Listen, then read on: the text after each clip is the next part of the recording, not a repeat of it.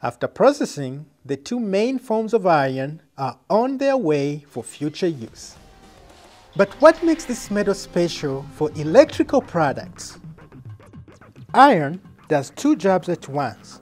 It is strong and provides structure, and it has special magnetic properties. Magnetic fields tend to stray and permeate space. However, by adding an iron core, you can concentrate magnetic fields and easily increase power by 10 times or more. Alloying is mixing a metal with other materials. When you mix iron with carbon, you get steel. We can also alloy iron to improve magnetism.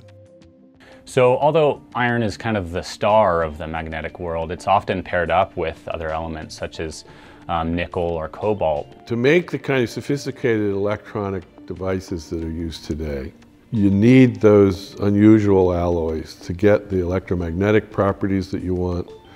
And the only reason we can have nice, thin, lightweight laptops and so on is because we're using those rare earth magnets. You could not do it without magnets of that amazing strength at ridiculously tiny little sizes.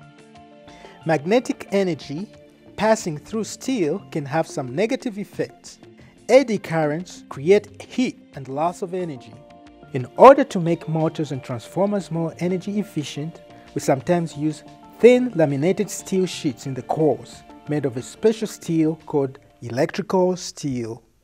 Electrical steel has less carbon and more silicon.